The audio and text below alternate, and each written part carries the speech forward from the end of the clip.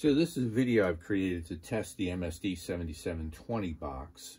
So what I have here is my 12-volt battery, spark plug on a grounded metal plate, HVAC 2 coil, a voltmeter hooked up to the orange wire coming out of the 7720, my power wires to the heavy gauge red, and then the ground to the heavy gauge black going in 7720.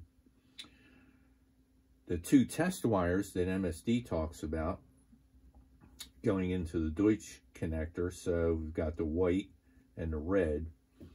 And when I activate here, we'll have 12 volts going to the 7720. Now, MSD's test procedure, they say put 12 volts to the white wire and you should get a spark. And I'm getting nothing.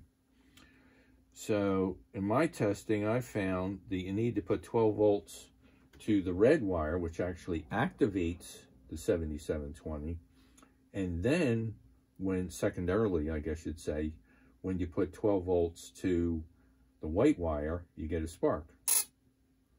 Pretty beefy spark.